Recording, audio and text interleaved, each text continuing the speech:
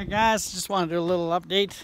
As you know, the house flooded, the basement and the area. I've been doing a little cleanup. I even set up this damn rooster. This fancy schmancy, I like to call this the HP Design Jet Z2100 flower garden. I got all of our veggies in there.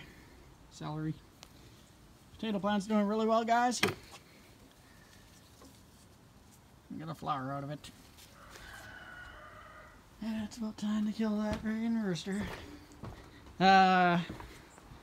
Sheepskin rug. It got wet, but I put it outside here. Alright, they want attention. Cleaning up all this area here. Pulled the quad out, just to do some servicing on it. It's got a flat tire. I'll start that later. Flat tire. Let's put a new bird feeder up. I know my buddy Darren Charron had one that was just a little square one. That one was a couple dollars more at the local home hardware, so I just picked it up. This I gotta address, guys. This is where all the water came. It came through there, came underneath there, came there. You can see the mess. Over the next week or so, I'll be cleaning that up. I'm gonna have to bring some mud in and take it and taper it down. This area is sunk.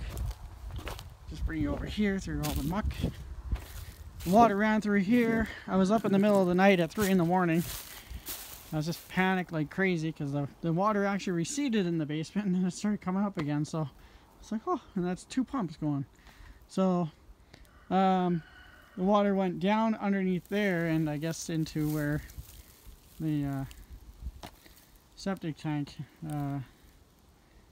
hole was and went underneath the house. Not only did they go there, and by the way, the septic tank is full, which sucks because I just pumped it out.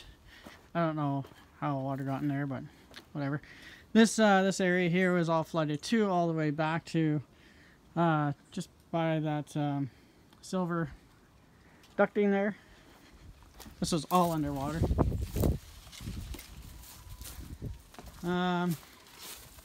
This was somewhat underwater here. Definitely over there. You can see all back there, it's moist. That was underwater. Yesterday I had a fire. These coals are still hot. Actually, I could probably take that. Get that fire going. Yeah, it's pretty hot.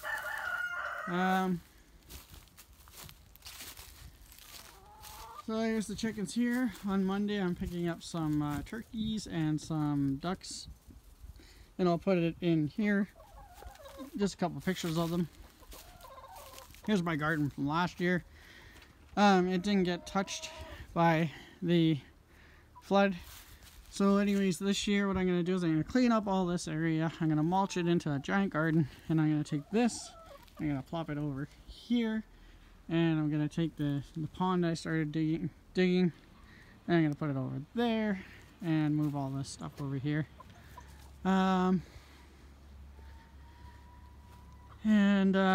Aside from that, let's go check out the basement. And I'll start that quad after too. Not a happy camper, that rooster today. Actually, I was up at 7 in the morning. I'm up at 7 every day anyways.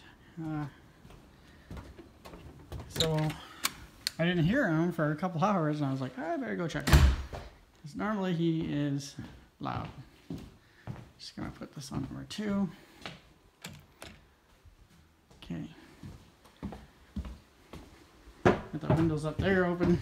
I have the dehumidifier. I run it at nighttime. Let's turn the light on here. Guys, as you can see from the video, before this was all underwater. And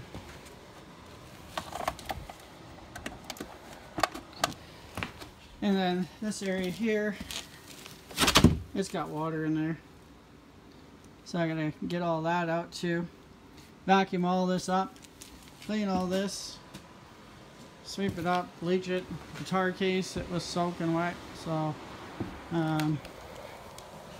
I was really worried about it, but it did dry. You can see it's still wet here though.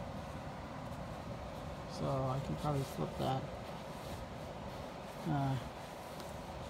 This is my daughter's guitar case, so, and the guitar upstairs, the Takamine, that was mine, but I bought it. She played it in school and everything. It means a lot to me. This is the insulation I have to pull out of all the walls, and I'll show you here. It is just, see, it's just soaking wet. So I gotta pull that all out, air dry it, and my buddy Darren Charron, he's with Crackerjack Construction out of Lockport, Beausejour, Winnipeg area. And he said that it should be fine to air dry. So I'm going to put that back in there. And my daughter is coming tomorrow with her boyfriend. So I'm going to open these windows and shut that dehumidifier off. Some air in here. I'll come back and mop that up. Plug for my friends at the farmery. Guys, whoever got the mail, and I still have to send Tony's mail out. But whoever got the mail got one of the farmery stickers, or a few of them, in their mail. They are really good friends of mine.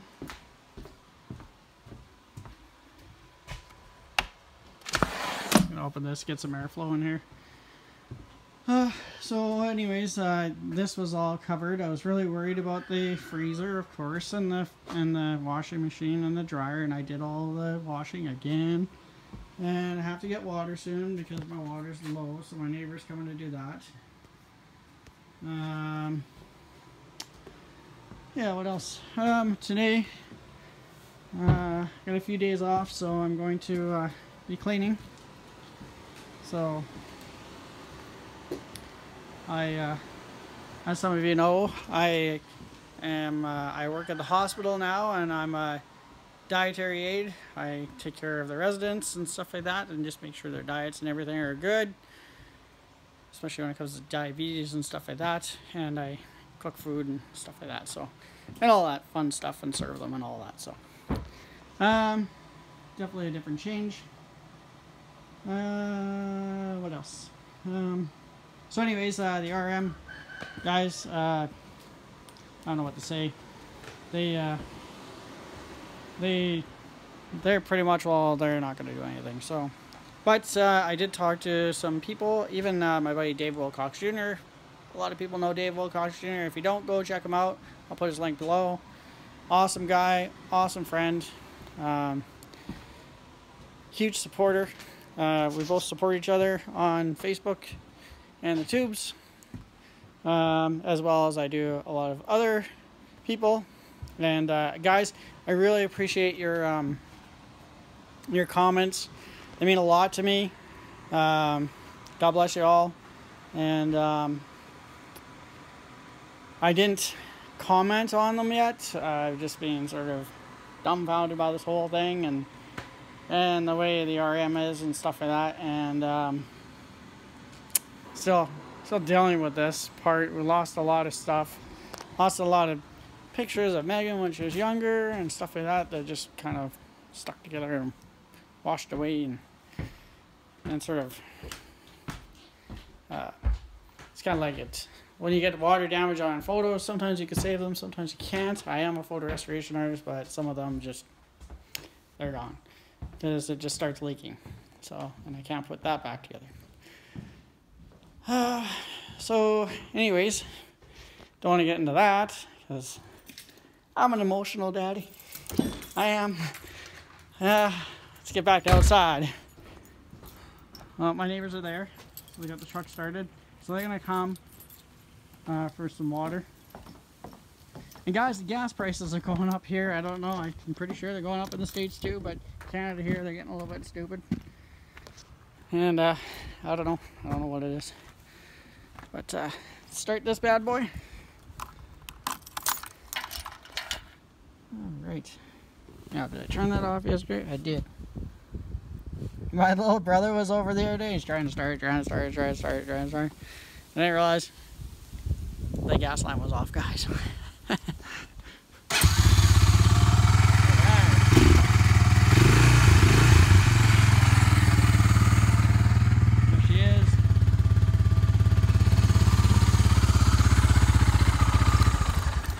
So anyways, guys, I really appreciate your guys' supports and